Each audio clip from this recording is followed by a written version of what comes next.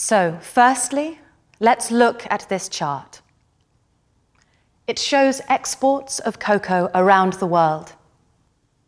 So these figures are the world's main cocoa producers, and these are the percentages of their exports. For example, Indonesia exports 13%, Ghana exports 15%, Brazil 8%, and so on. And notice this. The Ivory Coast exports nearly a half of the world's cocoa. So, as you can see, most of the exporters of cocoa are African or Latin American countries, with 2 countries in Asia. Moving on. Here, you can see the major consumers by country, and the amount of cocoa here in thousands of tons. So, the USA imports around 900,000 tons per year. Germany imports a third of that.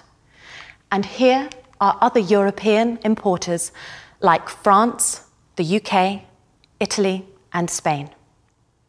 Russia imports approximately 150,000 tons. But this is interesting because Brazil is the only major Latin American consumer. So those countries on the first chart were the main producers, but most of them aren't the main consumers.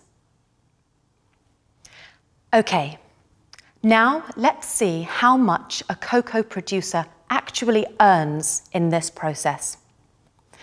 This is my final chart. It's a chart of where your money goes when you buy a bar of chocolate in the UK. The chocolate costs £1 in the shop, and about half of this is for the chocolate company. More than a fifth is for the shop, with 15 pence in tax for the UK government. And look at this number.